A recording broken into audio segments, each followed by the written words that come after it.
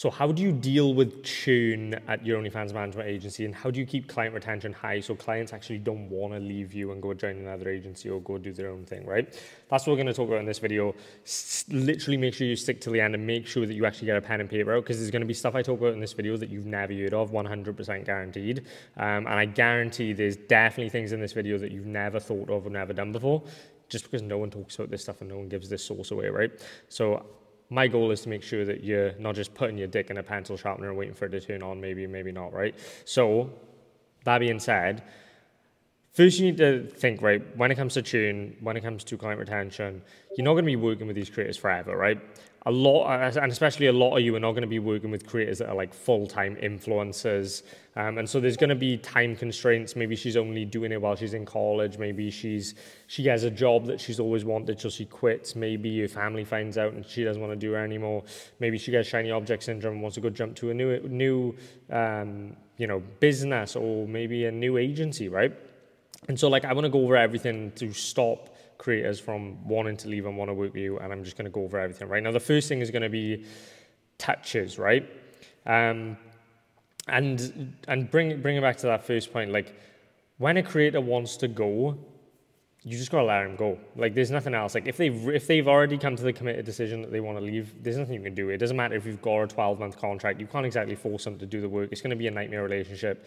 You just got to let them go. If they want to go, let them go. It's not going to be healthy. It's not going to be worth the time, the energy, especially if you're thinking about legal action, all this kind of bullshit. The amount of vicious agencies I see actually disgust me. Like, there's so many agencies that try and like lock models into these bullshit contracts. Like the reason why we've done so well is because our entire agency is just built on trust and transparency, and there's a ton of scumbags in this industry. And all the models we work with, it's like, if you want to leave, that's completely, like, you can leave whenever you want. Like, it doesn't matter, like, because at the end of the day, if you don't want to work with us, or if it's not going to work, if you want to do something else, you could do that, right? But the amount of agencies that when a model does leave, right, they go and do some like vicious shit, like go and get her G accounts banned and go and get her OnlyFans banned. Like that's so like disgusting. Like why would you, like that just shows me that you're just such a shitty human being. And if you're one of those like OnlyFans girls that's watching this and that's happened to you, I actually feel so bad for you.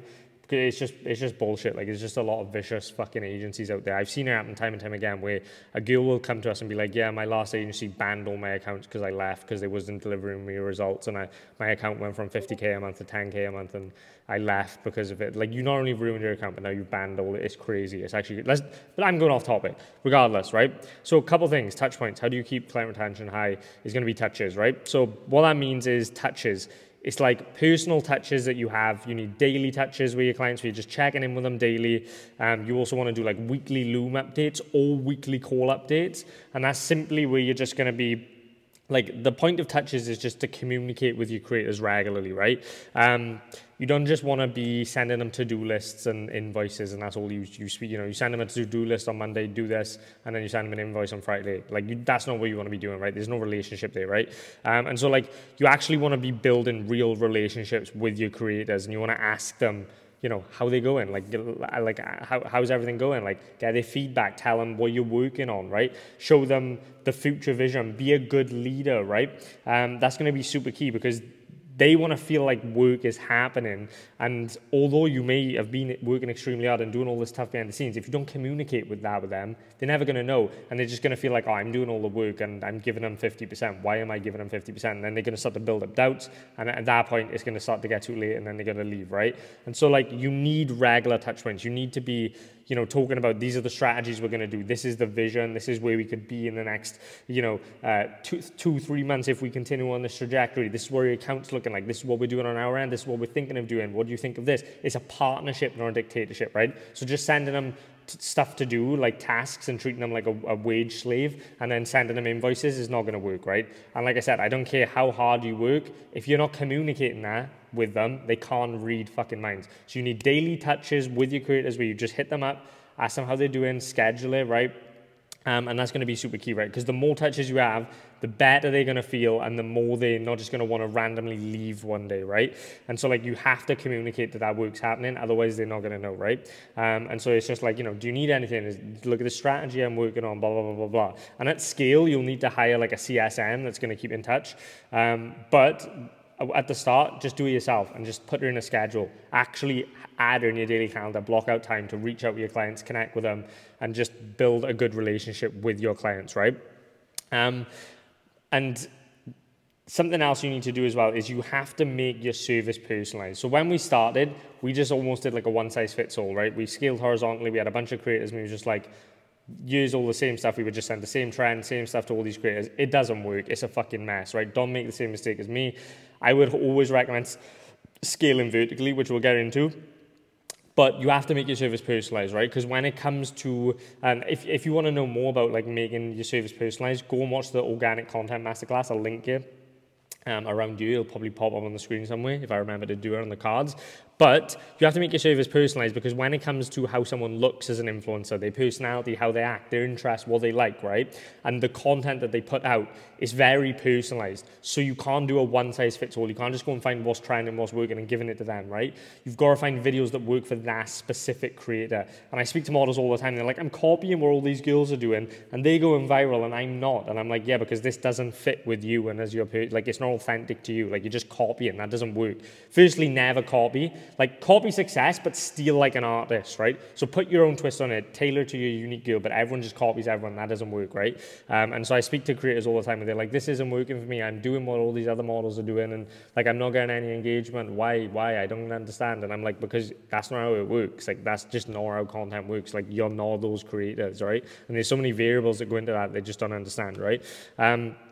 And so, like, you need to find the strategies that work for your creator, and you need to find out what they're comfortable with creating, what they'd actually enjoy creating, right? What doesn't feel like work to them, how much time they have to allocate to stuff each day. You need to you want them to let you know your points of interest, right? Like, maybe they want to try Kick or Twitch, like live streaming. Maybe they want to try YouTube. Maybe they would have fun going on podcasts, right? You've got to listen to your creators and then personalize plans towards them, right?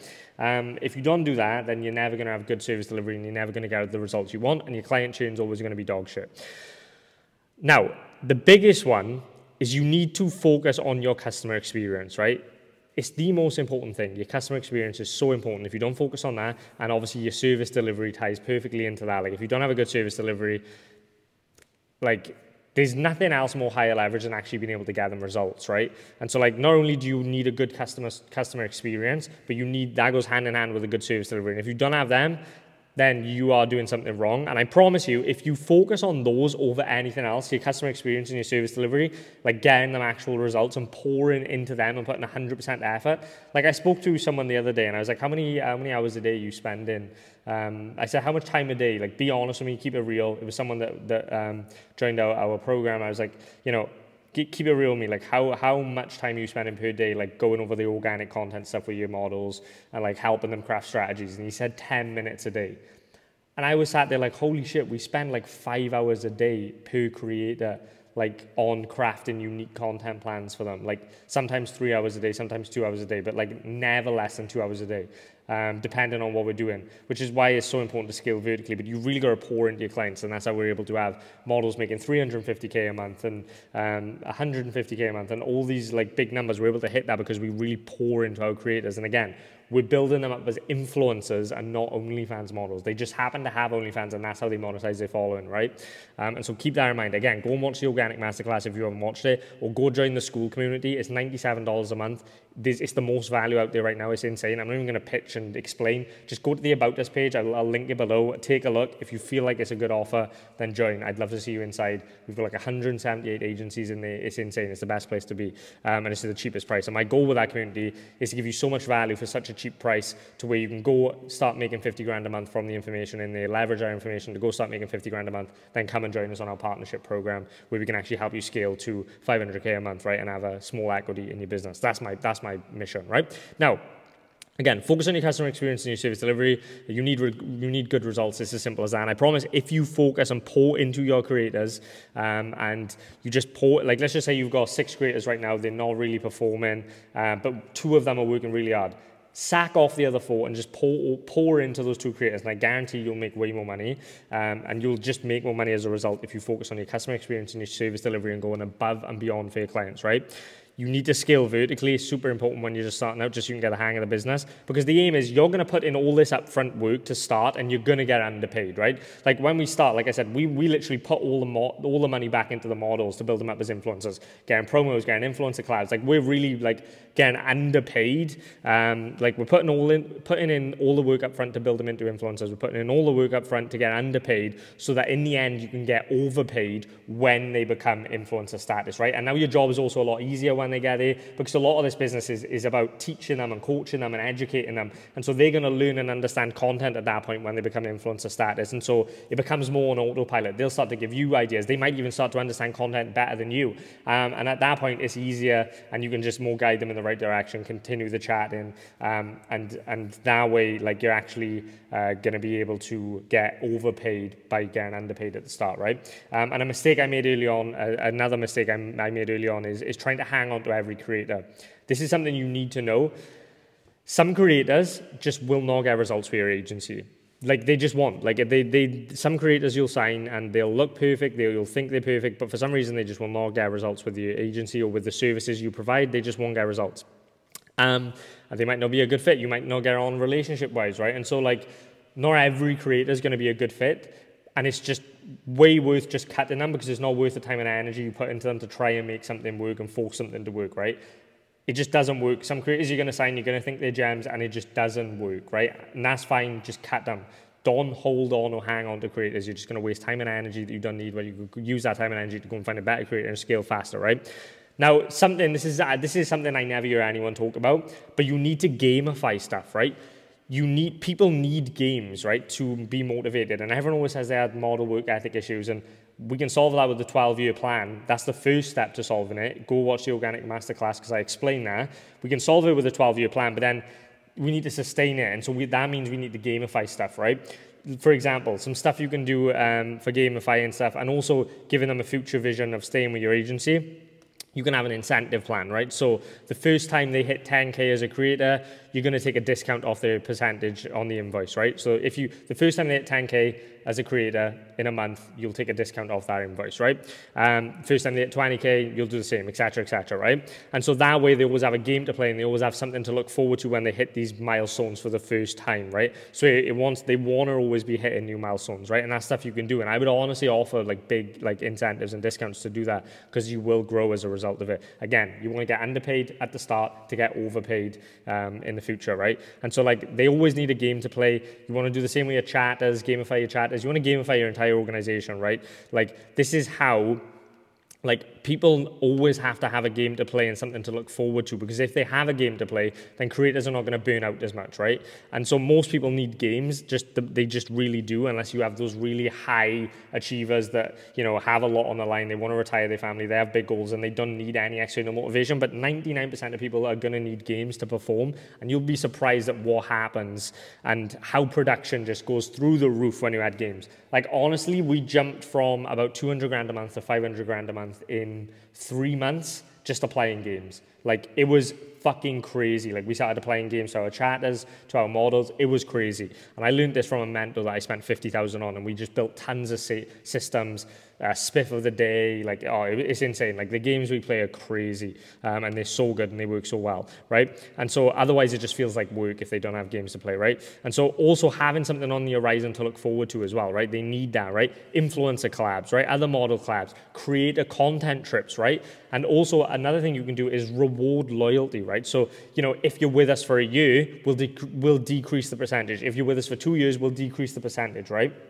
And so if you literally do everything I've talked about in this video, and you actually sit there, you've taken notes, and you actually look into them, break them down, get into more detail, start figuring bits out. If you do everything I've talked about in this video today and deliver on it, then you're not going to have creators that want to leave your agency. And not only is your agency going to make more money as a result, but you're going to have better relationships with creators. They're going to work harder, and it's going to be a way more efficient, profitable agency. And so just literally go through this video again, watch it twice, watch it 3 times, take notes, really dive deep onto each point.